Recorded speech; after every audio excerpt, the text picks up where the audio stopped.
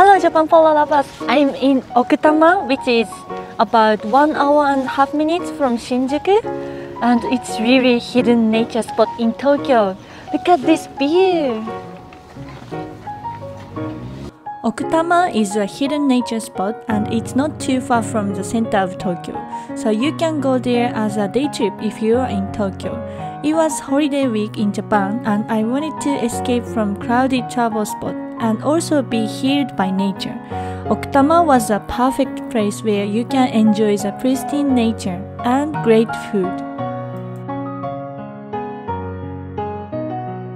Spending time in the countryside of Japan will be a good experience for you, and people are really nice, no rush and slow life. Everywhere I went to in this video was I could see the nature. I hope you to visit Okutama after watch this video. And today I'm gonna stay in Okutama for 2 days, so I'm gonna show you how fun the Okutama is. Okay, let's go! When you visit to Okutama, you can't miss this restaurant. Kamameshi Nakai is a top review of all restaurants in Okutama area. This restaurant is located in an old Japanese-style house in the woods and serves kamameshi, which has a history of over 100 years and literally translates to kettle rice, and is a traditional Japanese rice dish cooked in an iron pot called a kama.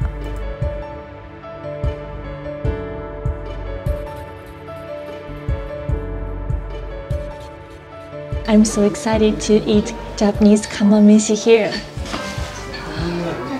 Wow. Wow. It smells really good. I ordered veggies one, so you can smell really good veggies. Okay. Kamameshi plate comes with red miso soup, red beans mochi, and sashimi konjac, and pickled vegetables. Kamameshi tastes just amazing. The rice was steamed in a porcelain pot with soy sauce, stock, and several kinds of vegetables.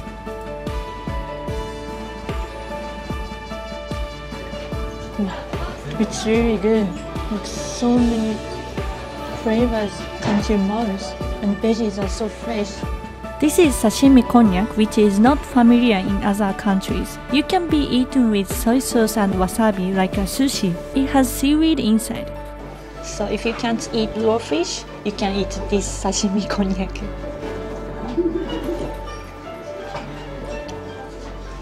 I can smell really good seaweed flavor, and soy sauce is really good match. After you have lunch and want to have a walk around, Okutama is the best spot to walk around everywhere. First spot is Mugiyamauki Bridge. It depends on the weather, but you can usually cross the bridge. It's really popular photo spot in Okutama area. The lake is so beautiful. The color of water is really like sky blue. The second spot is Ogouchi Dam. It locates next to Okutama Lake. As you can see, it's really beautiful spot to walk around. We don't usually have a chance to see the dam, so it's also fun to visit. I'm in front of the hot spring. The name is Moegi no Yu.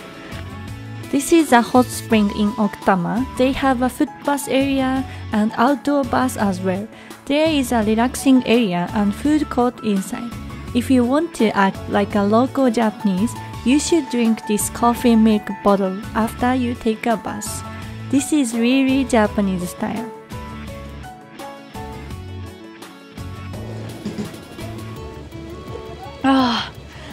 Oh, it's so good.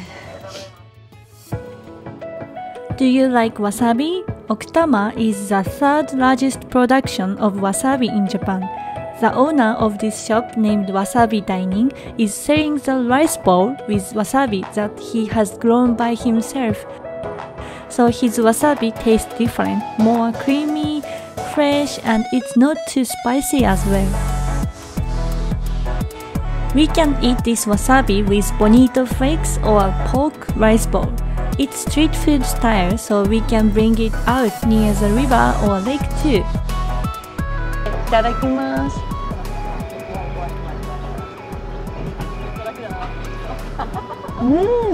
Whoa.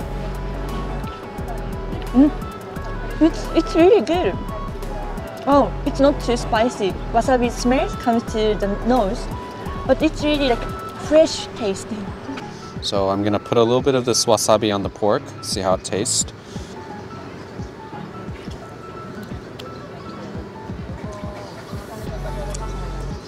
It really is just the wasabi flavor. There's no spiciness to it. It's really good. You get the wasabi flavor, but without too much spice on it. So Okutama also has their own craft brewery area over here. They have quite a bit of different IPAs. I saw American IPA, NZ IPA. This one's a hazy IPA. And then they also had blonde ale. So it's quite nice looking can. Looks like they brew just right in the mountains. So it must be pretty fresh. Oh, wow. Wow. It tastes like a decent IPA, a decent hazy IPA. And it does taste a little fruity. It tastes like as though it has a little bit of passion fruit in it to give it that fruity flavor. It's really good. Okay, he is the owner who we stayed Airbnb. If you visit to Okutama, I recommend you to stay in Airbnb, not at the hotel. The owner that we stayed this time was really fun person and kind. The house was really huge, has a great view and was relaxing Japanese type of old house. Okutama のおすすめスポットはどこですか？どこもかしこも自然豊かでおすすめスポットです。ぜひ奥多摩にある宿にぜひ遊びに来てください。The last spot we went to the restaurant in Okutama is Earth Garden. As you can see from the name, the restaurant is in the woods. We can experience homemade hamburg steak at the deck while watching the nature. Eating outside of the nature makes the food taste even better. The meat is so juicy and the side of vegetables taste really good. Itadakimasu.